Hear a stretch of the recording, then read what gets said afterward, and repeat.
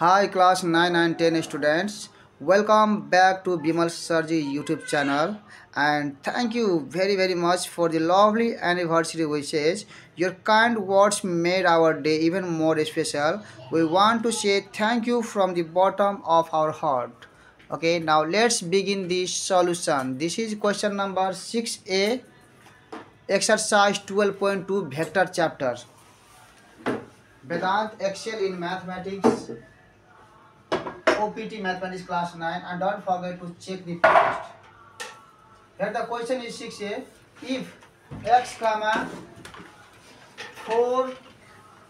by 9 is a unit vector, find the value of x. Number A. Okay. So number A is here. If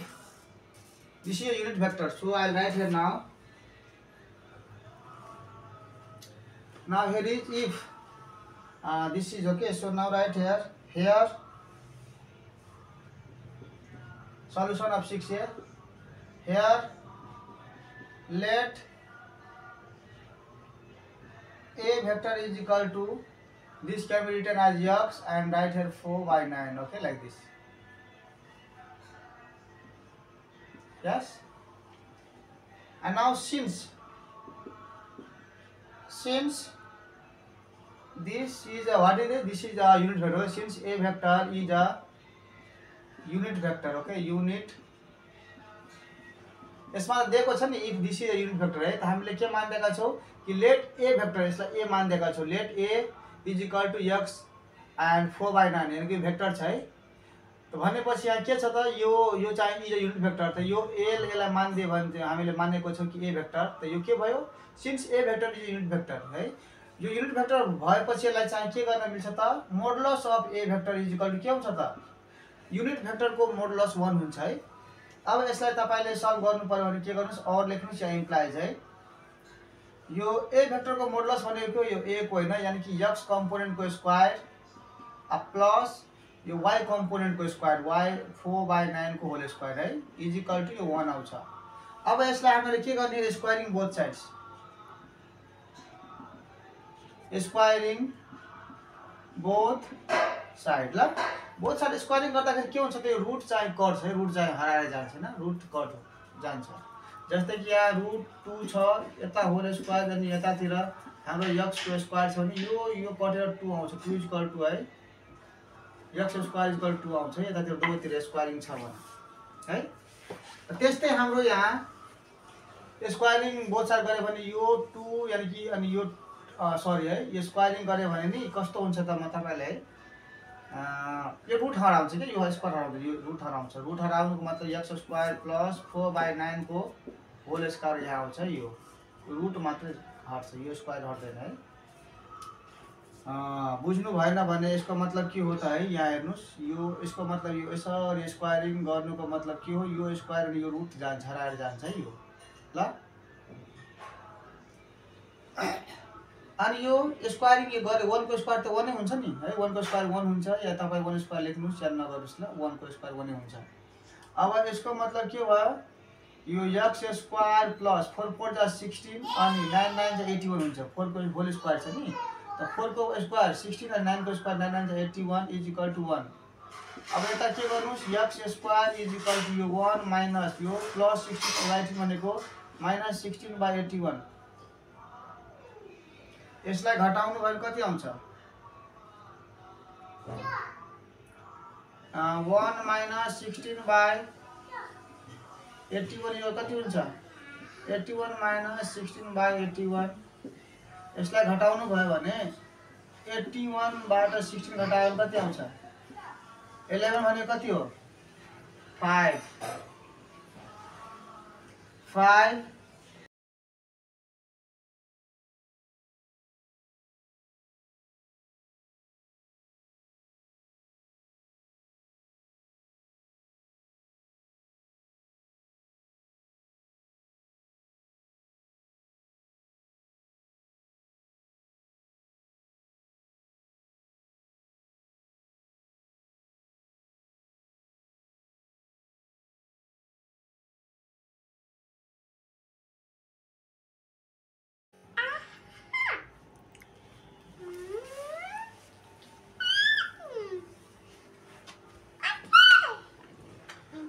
1 minus 6, so this will be what, कति हुन्छ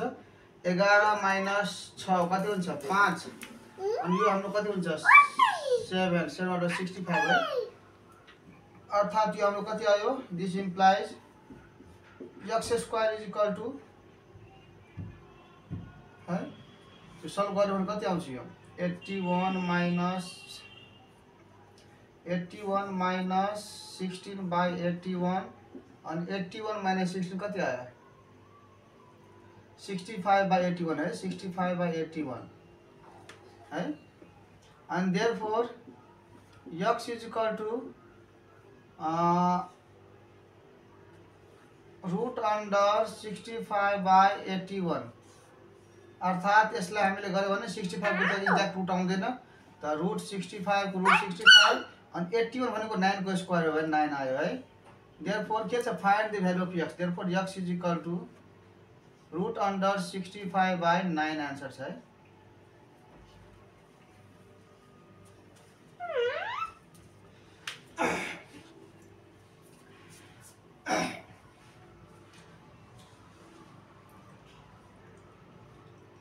अर्को कुरा है, जब root भन्दा बाहिर आउँछ नि, यहाँ रुट छ नि, रुट भन्दा बाहिर आउँदाखेरि हामीले यहाँ प्लस माइनस साइन लेख्दा हुन्छ, प्लस माइनस साइन है, यहाँ प्लस माइनस लिइहाल्नुस् ल, प्लस माइनस है, जस्तै कि रुट 4 छ नि, रुट 4 लाई हामीले जब रुट निकाल्छौँ रुटबाट बाहिर हामी प्लस माइनस 2 लेख्छौँ, त्यस्तै यहाँ हामीले प्लस माइनस रुट लेखेका छौँ आन्सरलाई।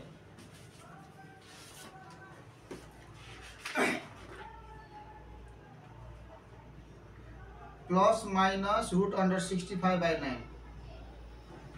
ल,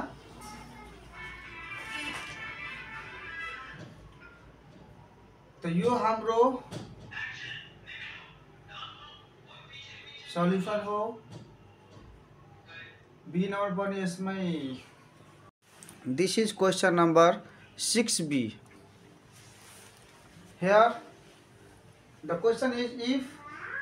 -1 by root 11 comma y by root 11 is a unit vector, find value of y. Okay, so here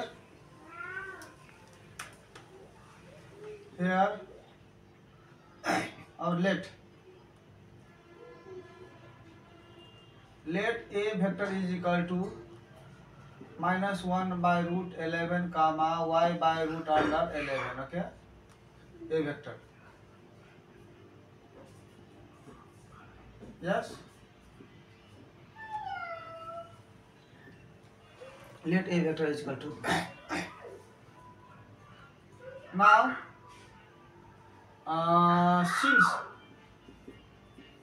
since a vector यो चाहिँ यो के छ त युनिट भेक्टर छ नि है, त यसलाई मैले a भेक्टर मानिदिएपछि यो के भयो त है, यो a vector is a, since a vector is a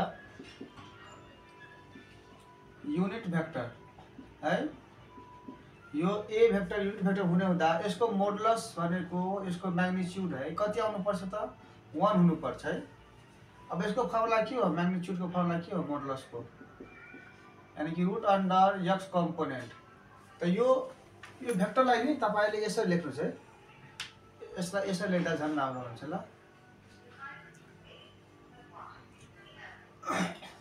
यसलाई यसो लेख्दा पनि हुन्छ तर हामीले यसो यस्तो फर्मुलामा लेख्ने ल, जस्तै कि हामीले यतातिर यो -1 by root under 11 यो x कम्पोनेन्ट अनि यो y by root under 11 यो के हो y कम्पोनेन्ट है, यानी कि हाम्रो मोडुलस अब निकाल्नु पर्यो भने म्याग्निट्युड निकाल्नु पर्यो भने यो x यो के हो x को स्क्वायर प्लस y को स्क्वायर इक्वल टु 1 हुन्छ, इज इक्वल टु अब x स्क्वायर हाम्रो के छ त,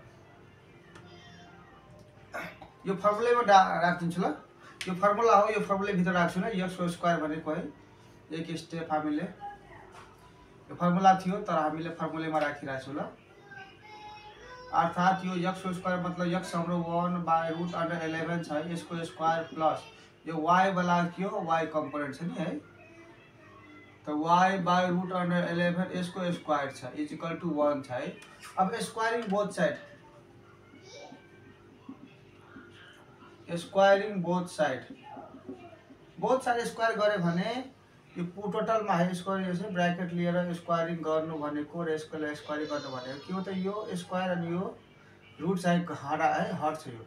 कट छैन यानी कि हाम्रो के बाँकी बस्छ यति भित्रको मात्र बाँकी बस्छ तर यो भित्रको बाँकी बस्नुको मतलब कति बस्छ त -1/√11 यो कति छ स्क्वायर प्लस यो y/√11 यसको स्क्वायर बस्छ है यो रुट जान्छ स्क्वायरिङ गर्दाखेरि अनि 1 को स्क्वायर त 1 नै हुन्छ हैन अब यसलाई यो 1 को स्क्वायर प्लस 1 हुन्छ है अनि यो √11 को होल √11 को स्क्वायर छ त √11 को स्क्वायर हैन √11 रुट कट छ र 11 मात्र बस्छ है त्यसैगरी प्लस y को स्क्वायर अनि यो √11 को स्क्वायर छ त यो रुट र 2 कट हैन कटेर 11 मात्र बाँकी बस्छ = 1 बस्छ हैन अब यो लाइक फ्र्याक्सन जस्तै छ लाइक फ्र्याक्सनमा के हुन्छ तलको यो जस्ताको त्यस्तै 1 + y² = 1 है यसलाई यतितिर सल्भ गरौँ ल इम्प्लाइज यसलाई 1 + y² =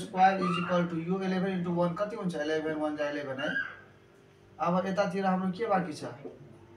यो y² = 11 अनि यो प्लस 1 उतातिर गयो भने के हुन्छ -1 यसको मतलब के भयो y² = 10 आयो अब यसलाई हामीले y मात्र निकाल्नु पर्यो कति आउँछ √10 है र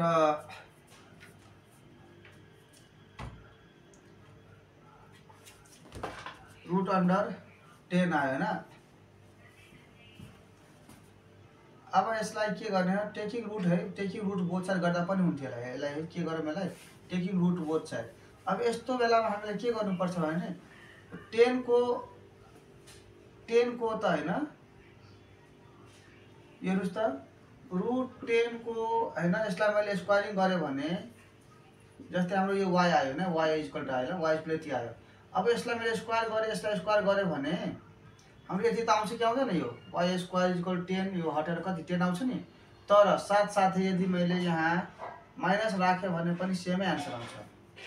है र प्लस हुँदा पनि सेमै आन्सर आउँछ है त्यही भएर हामीले यहाँ के गर्छौं यसलाई हामीले के गर्छौं प्लस माइनस लेख्छौं यहाँ प्लस माइनस √10 लेख्छौं ल y को भ्यालु के हुन सक्छ या त प्लस या त माइनस दुवै हुन सक्छ है प्लस माइनस √10 ल किनभने यहाँ भर्खरै तपाईले यहाँ हेर्नु भयो जस्तै यहाँ हैन यो आन्सर मैले एकछिनको लागि मैले प्लस मैले एकछिनको लागि नि यहाँ साइन मैले दिएन त जस्तै कि अहिले हाम्रो यस्तो छ यसलाई मैले बोथ साइड स्क्वायरिङ गर्नु भनेको के हो त मतलब यहाँ स्क्वायरिङ गर्नु भनेको जस्तै यहाँ प्लस लिहाल्यो प्लस को स्क्वायरिङ छ यहाँ प्लस छ भने पनि के हुन्छ y² = 10 आयो यो रुट कटेर आयो 10 त्यस्तै यहाँ माइनस छ भने पनि यो माइनस दियो भने पनि अनि प्लस छ एकचोटि माइनस दियो भने पनि के हुन्छ यो माइनस प्लस बनिहाल्छ यानी कि माइनस र प्लस दुवैको स्क्वायर हुन सक्छ यहाँ त्यही भएर माइनस प्लस दुवै हुन्छ ल हाम्रो बुकको आन्सर कति छ